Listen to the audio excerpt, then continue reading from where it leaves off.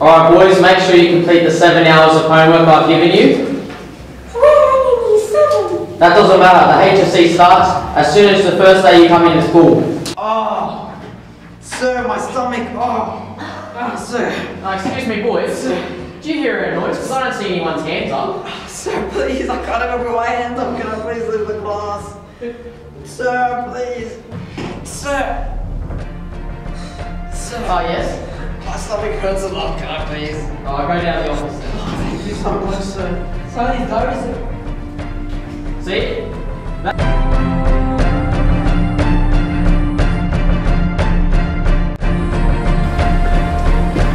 Excuse me, you were meant to be in class a minute and a half ago. Oh come on, sir, I just got out of class. My mom's in hospital, my sister got strangled in her seatbelt, and I even barely made it. Nah, that's an excuse. I don't take excuses. Give me a diary.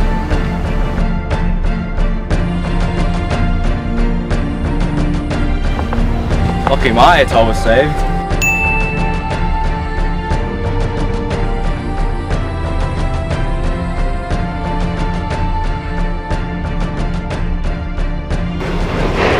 Pick up that rubbish, young man.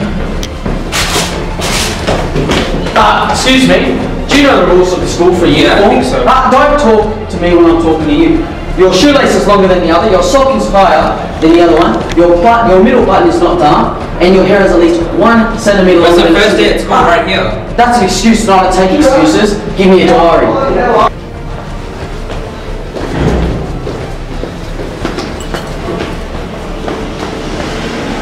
At least my ATAR was saved.